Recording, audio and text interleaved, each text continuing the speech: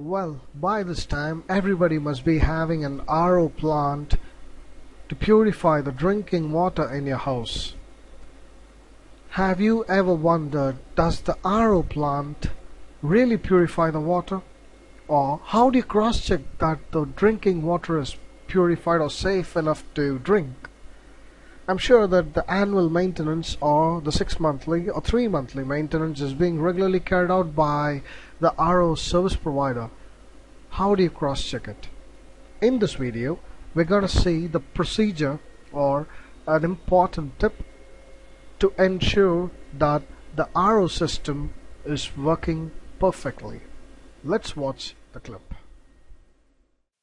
So here is the TDS meter, which is showing in ppm the total dissolved solids in ppm. So the groundwater before the RO membrane has 650 ppm of total dissolved solids.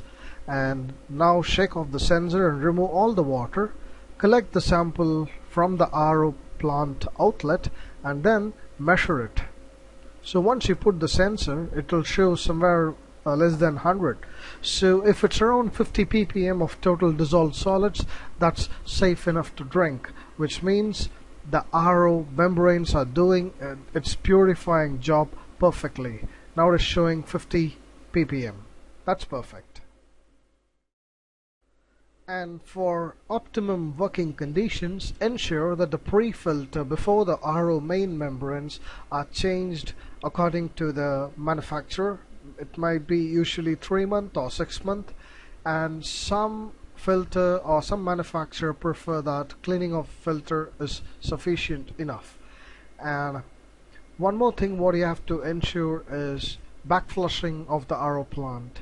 You got to regularly backflush before using the RO and after using the RO to ensure the purity of water is optimum, that is around 50 ppm of total dissolved solids.